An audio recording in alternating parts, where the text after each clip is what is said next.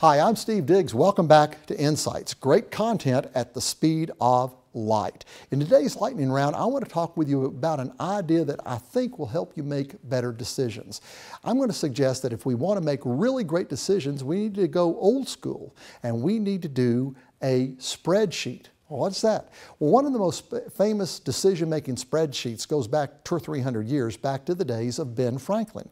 He was said to make a spreadsheet that looked something like this. He would put together a T like this, and then he would at the top of the T's put down the pros and the cons. And beneath them, he would list the individual pluses and minuses of making this decision. For instance, maybe it's a decision about changing jobs. And we look at it and, well, there's going to be more money, there's going to be more opportunity, the company's going to pay for my car, they're going to pay for some education, and maybe there's some more prestige, whatever that means.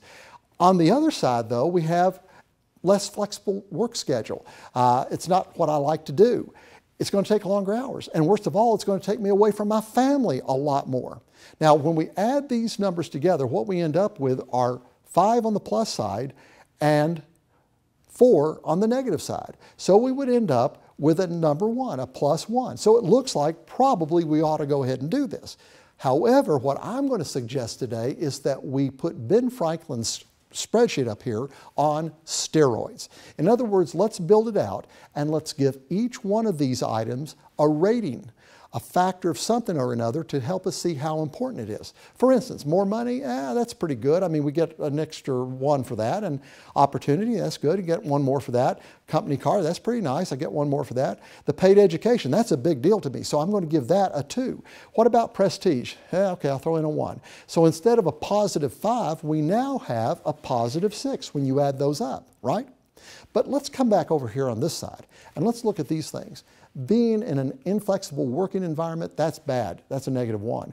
It's not my passion, so I'm going to give that a -2. Longer hours, I'm already working too much. That's a real -2. And the worst thing of all, less time with my family, I'm going to give that a -3. Now, so do you see what happens? When we add these up, instead of a -4, we actually have a -8.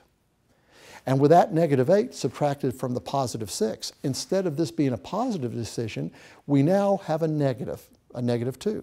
So we might want to do the very opposite thing.